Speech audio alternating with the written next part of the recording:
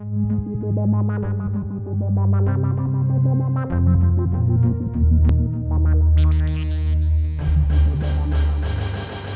are a number of situations that may occur at a school that would prompt the Douglas County School District to either evacuate students or release them early from school, including severe weather, a power or water outage, or a crisis near or at the school. Under certain circumstances, it may be necessary for families to come and pick up their students in a formalized, controlled release. This is called reunification. DCSD's #1 priority is keeping our students safe. In order to make that happen, we ask for families' assistance in 3 ways: stay home, stay informed, and be ready. During an emergency, the most important contribution that you can make to your child's safety is to stay home.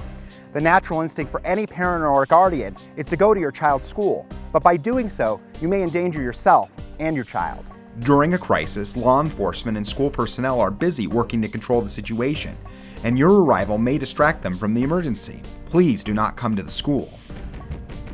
Next, families are encouraged to stay informed. The Douglas County School District is committed to providing families information as soon as possible, but in some situations, accurate information can take some time to verify and share. During an emergency, DCSD will work to notify family members via several communication avenues, primarily the district website, voice, text, and email messages, our mobile app, social media including our Facebook and Twitter page, and local news media.